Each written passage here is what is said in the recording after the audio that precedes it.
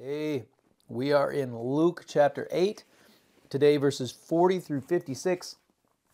There's a lot going on, kind of a busy situation here. Well, let's take a peek. Now, when Jesus returned, a crowd welcomed him, for they were all expecting him. Then a man named Jairus, a ruler of the synagogue, came and fell at Jesus' feet, pleading with him to come to his house because his only daughter, a girl of about 12, was dying. As Jesus was on his way, the crowds almost crushed him. And a woman was there who had been subject to bleeding for 12 years, but no one could heal her. She came up behind him and touched the edge of his cloak, and immediately her bleeding stopped. "Who touched me?" Jesus asked. When they all denied it, Peter said, "Master, the people are crowding and pressing against you." But Jesus said, "Someone touched me. I know that power has gone out from me." Then the woman, seeing that she could not go unnoticed, came trembling and fell at his feet. In the presence of all the people, she told why she had touched him and how she had been instantly healed. Then he said to her, "Daughter, your faith has healed you. Go in peace." While Jesus was still speaking, someone came from the house of Jairus, the synagogue ruler. "Your daughter is dead," he said. "Don't bother the teacher anymore."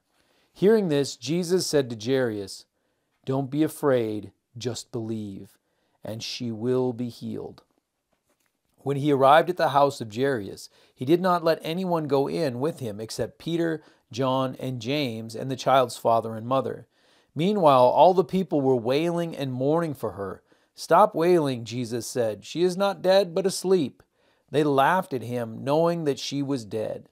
But he took her by the hand and said, "My child, get up." Her spirit returned, and at once she stood up. Then Jesus told them to give her something to eat. Her parents were astonished, but he ordered them not to tell anyone what had happened. So, again, this is a chaotic scene. Jesus has just come from the delivering of the man with the legion of demons. The word about him is beginning to spread. People are crowding around him. Jairus was a high-ranking person, a ruler of the synagogue, and so Jesus wanted to be sure to take care of his need. But while all the people are crowding around him and touching him, that's when this woman that is bleeding, she's been bleeding for 12 years. Interesting that the child is 12 and she's been bleeding for 12 years. Not sure if there's any significance with that. If you think there is, write it in the comments below. So even with all of this crowd pressing in, this girl is sick and she's dying.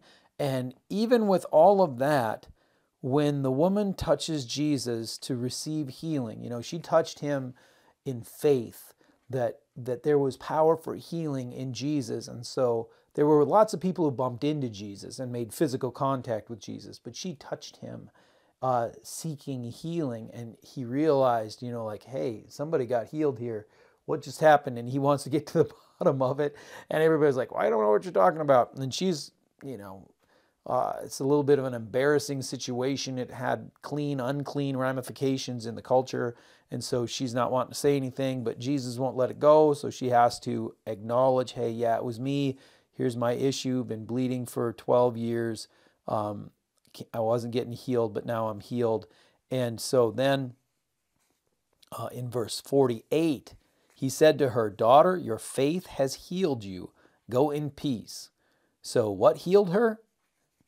Your faith has healed you. What does that mean? It doesn't mean that her faith without Jesus healed her, just faith, but that she really believed that Jesus could do this. So she pushed through and she went and got her miracle. Her faith in Jesus, her faith in the healing power of God through Christ is what brought that healing. And so he tells her to go in peace. You're not in trouble. It's all good. Now, the situation was time sensitive. Obviously, Jesus doesn't get there before the girl dies, Jairus' daughter. She dies, and so that's just a terrible thing. It must have been heartbreaking for them. Don't bother the teacher anymore. Your daughter is dead. What a heartbreak. That feeling of, oh. And they must have thought, we didn't get there soon enough. And Jesus is taking this time for these other people, and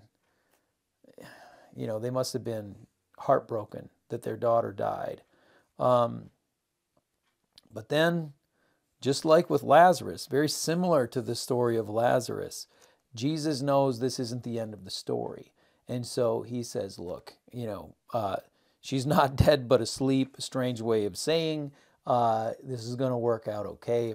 And then he raises her from the dead, tells them to get her some food, and it's not the end of the story for Jairus' daughter. And so it turns out to be a beautiful moment. The thing I want to look at from here, obviously there's the power of God being demonstrated in the healing of the woman, the raising of the girl, and I'm just amazed that Jesus takes the time in the middle of it to deal with this woman. There's all these people pressing on him, and he's like, yeah, you know what, we're going to just stop here for a little bit, and somebody touched me, and he takes time for her. And I feel like in our lives we can be super busy, there can be so much going on, and I want us to trust God to take time for the one, that individual that needs a little extra attention. Like there's that moment where you can say something, you can stop what you're doing, and you can be kind. That's what Jesus did here. And I want to pray that today we would look for those moments where maybe in our busy schedule we need to just realize, oh, don't want to miss this God moment. And then we go and grab hold of that and then get back to our thing, realizing that God can take care of it, even if it's time sensitive like this sick girl. So let's pray. Heavenly Father, help us to be able to see those moments and not get too busy to notice the God moments that can happen. Help us to take time for the one like you did, the crowds pressing in against you, and you're going to a sick little girl's house, and she's very, very sick and dying, but you stopped, you dealt with this woman, she received healing, you encouraged her. Lord, that's amazing. Help us to have that same heart, not to get too caught up in our busy schedules, but to really see the God moment and grab hold of it and not miss it. So Lord, guide us with that. In Jesus' name, amen.